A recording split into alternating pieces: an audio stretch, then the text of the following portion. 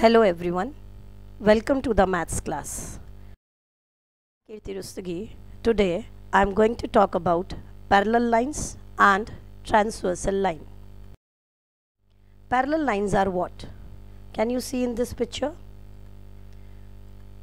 Parallel lines, they are always same distance apart and they will never intersect. Is transversal. Can you see this? Here we have two parallel lines and one another line is going to cut. Given these two lines, the third line is known as transversal, a line that crosses a pair of parallel lines. That means transversal is a line that intersects two or more lines at different points. Can you see this? Here I have shown you one set A and set B. In set A, T is a transversal. Why? Because in different example, can you see this? Third line is going to cut more than two parallel lines. So these lines are parallel and the third line is going to cut is known as transversal. Set B, T is not a transversal. If parallel lines are cut by a transversal, if such type of a figure you have, then 8 angles and pairs of angles are formed. Can you see this? Yeah, we have 8 angles, angle 1, 2, 3, 4, 5, 6, 7 and 8. Can you see? L and M, they are parallel to each other, and the third line N, which is a transversal. So if parallel lines are cut by a transversal, then 8 angles and pairs of angles are formed. What are those? It is corresponding angles. Now, what is corresponding?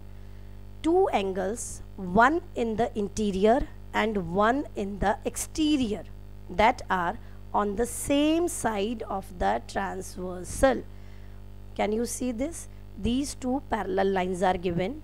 Two angles, one is interior, this is interior, means inside, and one is at exterior, means outside of the transversal. So corresponding angles are non-adjacent and they are congruent. Corresponding angles are equal. Can you see in this picture?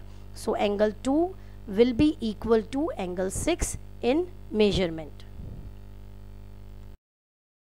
We have what is interior, what is exterior.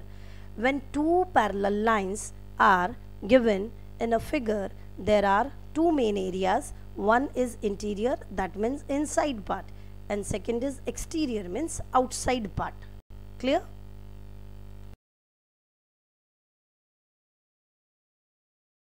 Now alternate interior angles.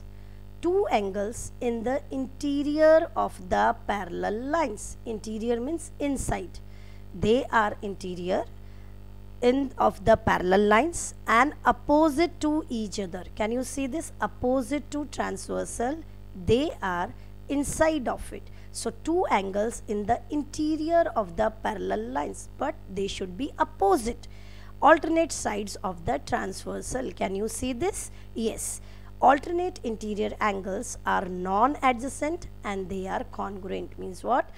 They will be equal in measurement. Suppose angle 3 says 30 degree. According to that property, angle 6 also will be 30 degree. Clear? Alternate exterior. Exterior means outside and alternate means opposite. Can you see this? Angle 2 is at outside. Angle 7 is also at outside. They will be equal in measurement. Fine.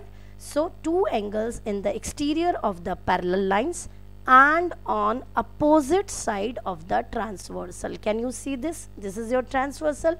They are opposite but they are at outside also. Alternate exterior angles are non-adjacent and congruent. Clear?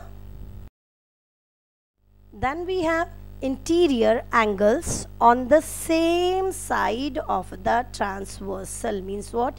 Interior means what? Inside. Same side of the transversal. Measures are supplementary. Their name is simply a description of where the angles are located. See, interior angles means inside and the same side of the transversal. Can you see this? This is your transversal line. Same side and interior, inside. Okay, so they will be, the total will be 180. This is also one of the property, that interior on the same side of a transversal, total will be 180. Can you see in this figure? Measurement of angle 1 plus measurement of angle 2, total will come 180. Because of why? Because according to that property, interiors on the same side of transversal goes to 180. Clear? Then vertical angles. Their measures are equal. You know that earlier we have discussed. Vertical angles are always equal whether you have parallel lines or not. When they will be equal? When the lines intersect each other. Can you see this? Here we have, in this example, I have shown you two parallel, one transversal. They make vertical opposite. If I consider this figure, that means according to vertical angle opposite angle property, angle 1 will be equal to angle 2. Angle 3 will be equal to angle 4 in values. I am talking about two values. Angle 5 will be equal to angle 6 and angle 7 will be equal to angle 8. Clear? Summary, what we learnt in this session. Parallel lines are lines that never meet. Second thing, a transversal is a line that intersects two or more parallel lines. Third thing, parallel lines cut by a transversal, they form 8 angles. Next, pairs of angles will be either congruent or supplementary. Vertical angles are always equal whether you have parallel lines or not.